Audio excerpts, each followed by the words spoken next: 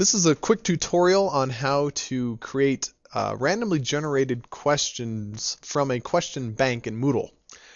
So let's take an example of a class I just created here. This is my own install of Moodle. It's Moodle 2.0, and I've got a kind of a dummy class here called Chem, not a class for dummies, but just one I'm not going to use. I'm going to turn editing on by clicking on my turn editing on button, obviously.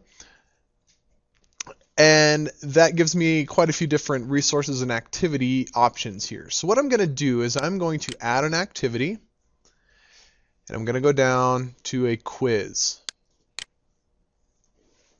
So I'm going to add a quiz, and it's going to bring up a few parameters about the quiz. I'm just going to call this sample. Introduction. This is a sample quiz. I'm not going to set any time limits or open or close dates or anything like that right now. Now, one option that people often ask about are the shuffle within questions and the adaptive mode options here. Shuffle within questions, what that's going to do is if you have a multiple choice question, let's say with 4 choices. So if shuffle within questions is selected as yes, what that will do is it will scramble the A, B, C, D choices in each of the multiple choice questions every time that particular question is generated. Now, adaptive mode, if you select this as yes, then students will have the opportunity to receive immediate feedback on that question and go back and change it for a particular penalty or not. I'm going to select that to no, just as a students will take the question one time, and that's it. This other stuff we're not going to worry about, blah, blah, blah, blah. We'll go down to the bottom, click Save and Display. So that will display the test creating choices within this test. All right. So we need to add some questions from our test bank. Now we don't see our questions here, so I'm going to go over here to the side where it says Question Bank Contents. We're going to click Show. And here we go. So what I did is I imported all of my questions from the Woodland Park High School Moodle site, and all of them for my Unit 1 exam. So these are all the questions for Unit 1, which is Introduction to Chemistry, that I have created. So what I'm going to do is I'm not going to add a question, and I'm not going to add a random question.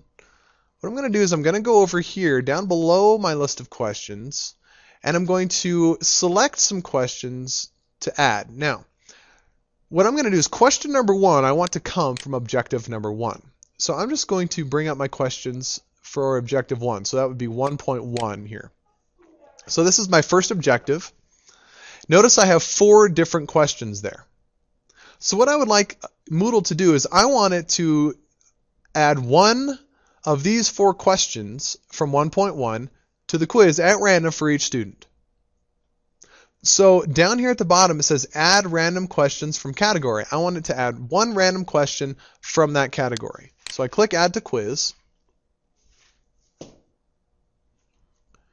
And what it does is it's going to generate a random question from this category out of these 4 questions in that category. Okay, so for question number 2, I want question number 2 to come from objective number 2. So that'll be 1.2, and I'll put selection B here, element or compound, and I want it to add one of the random ones down here to the quiz. So click on add to quiz, and it'll generate a random one for each student out of those 4 questions. So if you went back and looked at those questions, they would be pretty similar. Is this an element or a compound type of question? I believe those are like a drop-down menu matching type thing.